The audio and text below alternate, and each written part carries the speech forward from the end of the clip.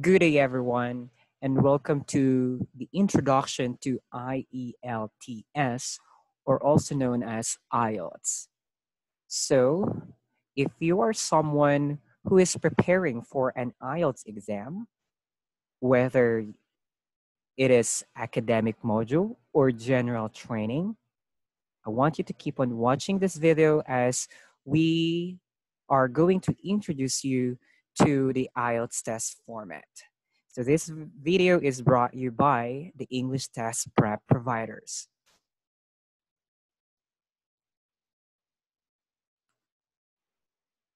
In our session, we are going to tackle IELTS as a language test, the different modules in the IELTS and its purpose. I'm going to give you a walkthrough of the IELTS test formats, the test registration in the Philippines, and the test fees. Now, before we dive into each topics, I'm going to introduce who we are.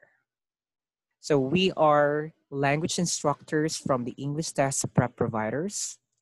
So ETTP is an online review center for high-stakes English proficiency tests such as IELTS, TOEFL, PTE Academic, OET, SELPIP, and CALE test. We are trainers and coaches who are experts, Filipino language teachers and educators who are committed to provide professional guidance to all nationalities in order for them to obtain their target scores in their respective examinations. So we train our students not only for their English test, but also maximizing their learning for future use. We ensure that our method of teaching is in line with the ESL's teacher standards that enable our lesson retainable and applicable for both passing any English test and its utility in the real life context. So let's get started with the first topic, IELTS as a language test. What is IELTS, or also known as IELTS? I know some of you are familiar with the acronym IELTS, but you don't know what IELTS stands for. IELTS stands for the International English Language Testing System. So there are a lot of tests or English proficiency tests across the globe, such as TOEFL, PTE Academic, OET, and the likes. And IELTS is one of the institutionalized language proficiency tests.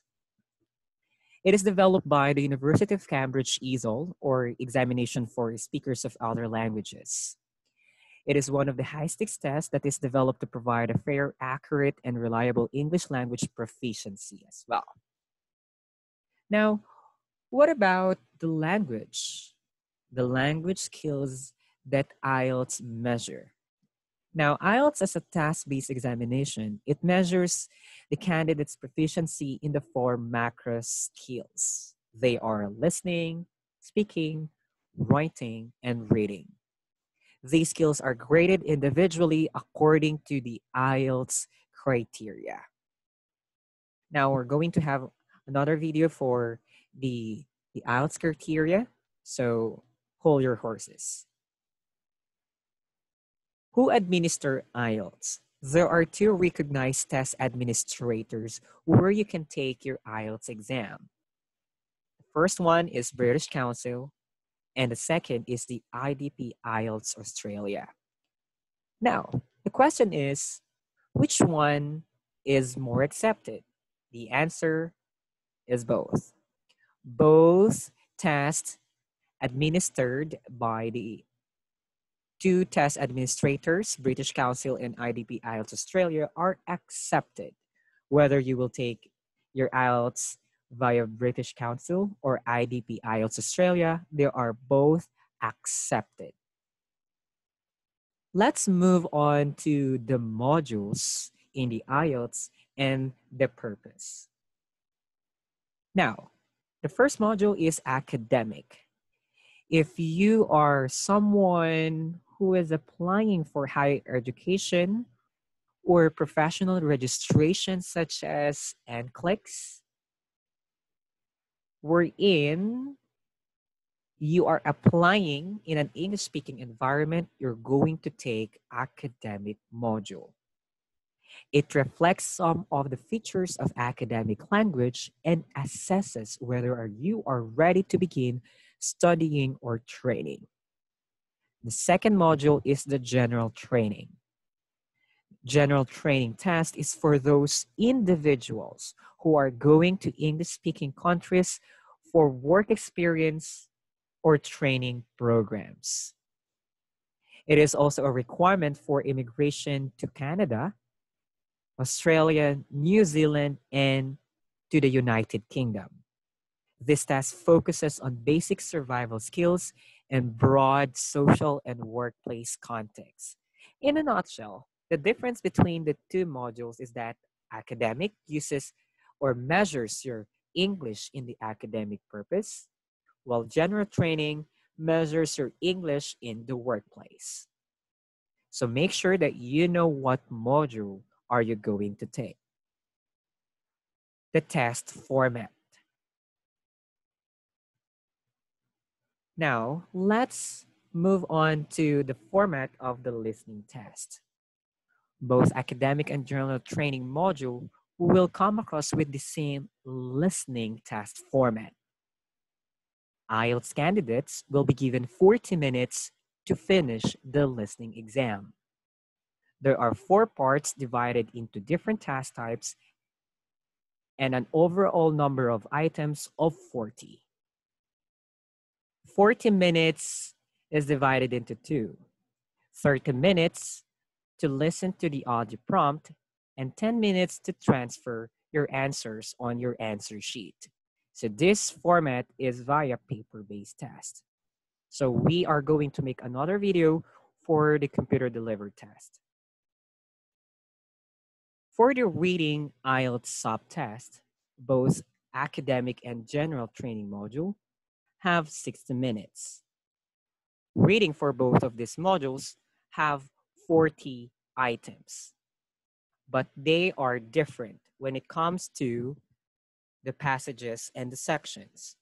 For academic module, there are 3 reading passages, approximately 900 to 1,500 words per passage. General training, by contrast, there are 5 sections. Reading passages are from business correspondence, advertisements, and related to English in the workplace. Let's move on to the writing subtest. They have different writing subtests when it comes to task 1. However, there's 60 minutes time allotment for both academic and general training module, and they have 2 tasks as well. Let's move on to academic module first. Now, for the academic module, task 1 is data description. So it means test takers of academic module, you are going to interpret graphs, tables, and charts. And you have 20 minutes to do that. While for the general training, you will be given 20 minutes for you to finish a letter. So this is a business correspondence. Make sure you know whom you're writing to and make sure you have a good tone. Both academic and general training will come across with essay. And you will be given 40 minutes to finish your task 2. Last is the speaking exam. The speaking exam in the IELTS is a face-to-face conversation with an examiner. But the speaking exam has 2 examiners. The first examiner is your examiner during the exam, and the second examiner is the examiner who will listen to the recording of your exam. Remember, your exam is recorded. So they will record your examination for marking purposes. The speaking subtest or speaking exam has an approximately 11 to 15 minutes. And the speaking exam is divided into 3 parts. Part 1 is the introduction and interview. It will last for 3 to 4 minutes.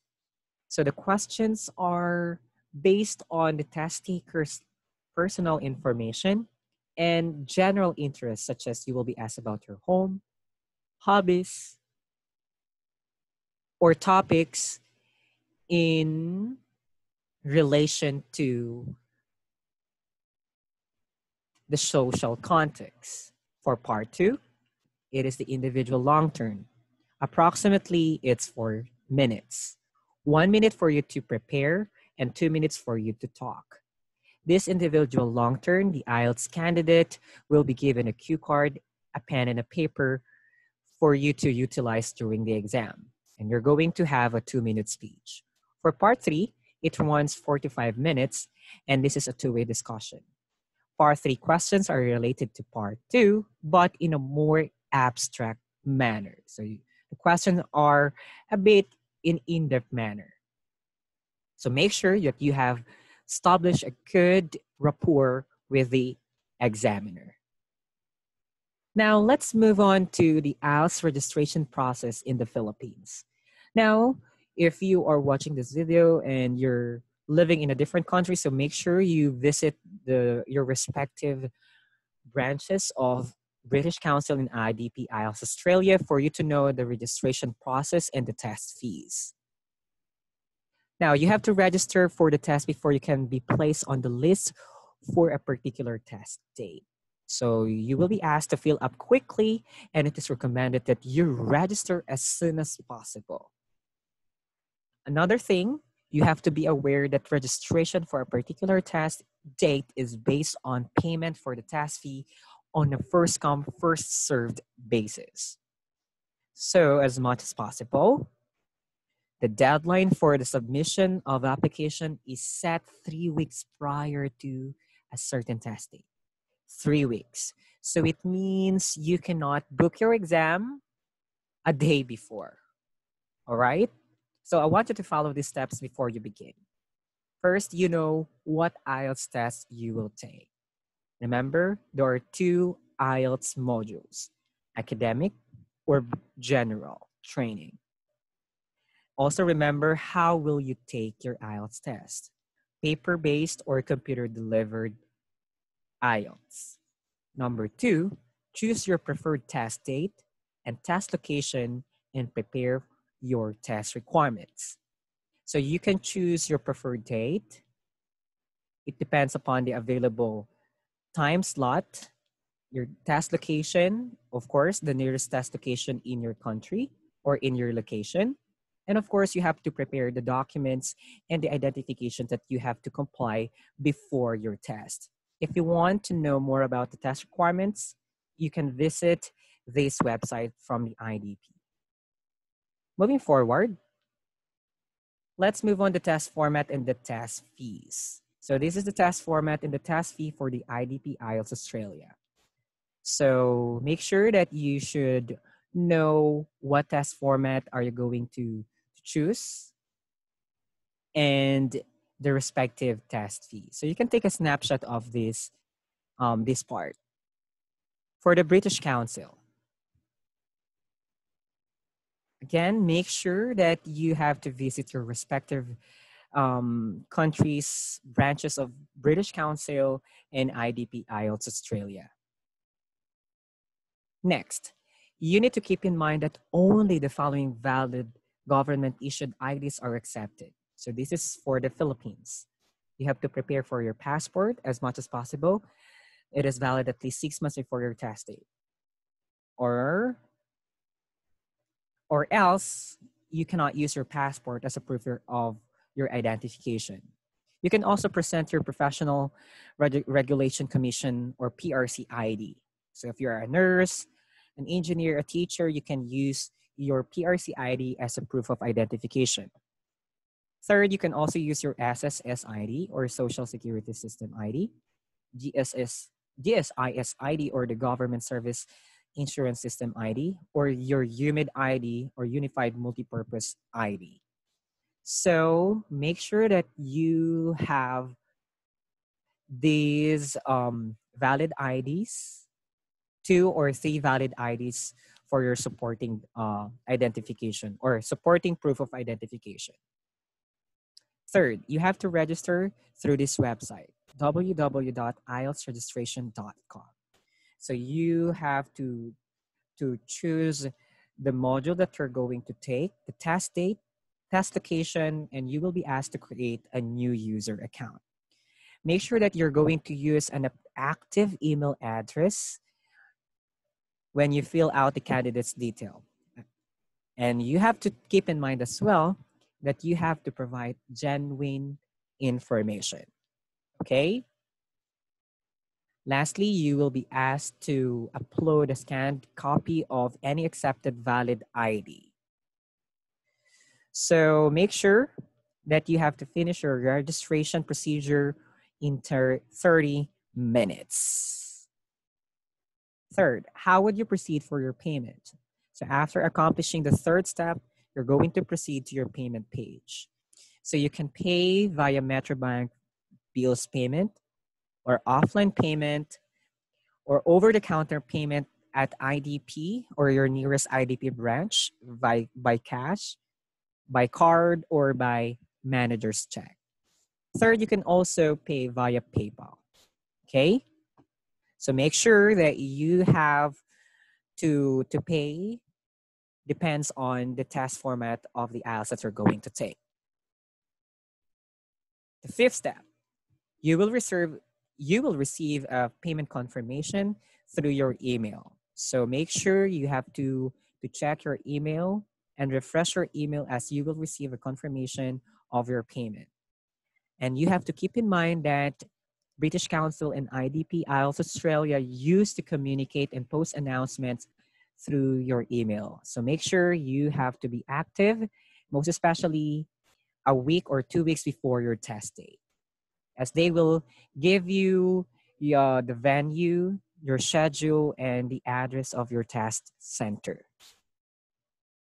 Now, if you have questions, you can comment and you can send us a message. If you have inquiries about IELTS, if you want to learn more about IELTS, you can send us a message through our Facebook page or through our website. So you can use this link through our website, or you can search us at ET Prep Providers, or you can email us at IELTSfreelancetutors@gmail.com, or send us a message through these numbers. If you want to learn more about IELTS academic and general training, so we offer online review programs at the comfort of your home. So if you're interested, so please reach us through these means of communication. Okay? So again, if you have questions, you can comment us or send us a message. All right, thank you for watching, and thank you. Let's call it today.